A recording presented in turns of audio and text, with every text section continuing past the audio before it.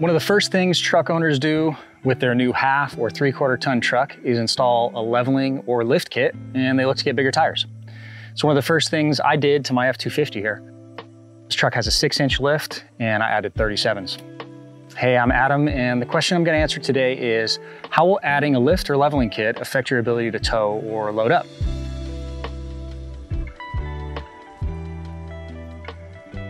First, a leveling kit is made to bring the front of the truck up and make it level. A lift kit will also level the truck, but it raises both the front and the rear. The reason people level their trucks is because from the factory it comes with something called a rake, with the back of the truck sitting higher than the front. Manufacturers expect truck owners to really load up the bed or tow.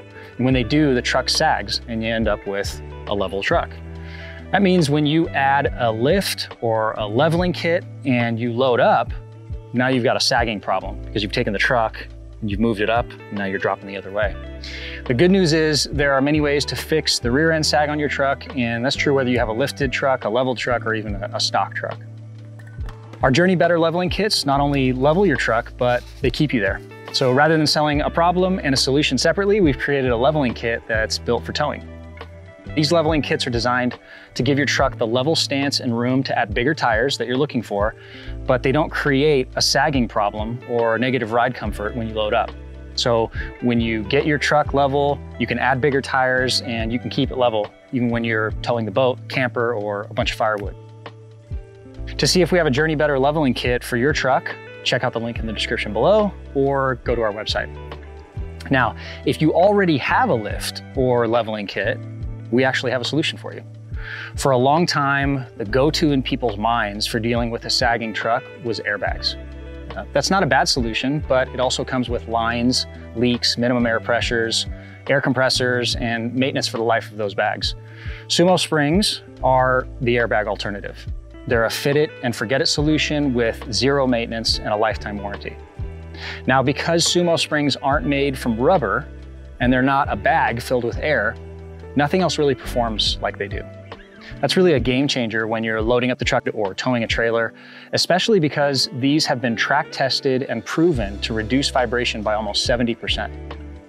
If you've got a truck that's constantly loaded or you're towing a lot, you might consider looking at our SuperSprings steel helper springs. These are an add-a-leaf alternative that bolt on and are designed to add spring rate to the existing leaf pack on your vehicle.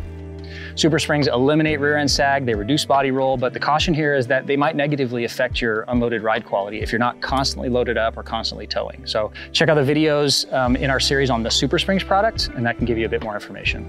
Another quick note is that when you fix the rear sagging and body roll on your truck, all that weight is going to be transferring when you go over expansion joints or speed bumps. So we have front end solutions that will really help reduce that dip and roll. Check out our year, make, and model search on superspringsinternational.com, and we'll tell you exactly what kit fits your setup, and we'll give you some options based on how you use your truck. For a more in-depth look at the colors of the SuperSprings and what density is right for you, check out the video in our learning series on the SuperSprings and the difference between the colors.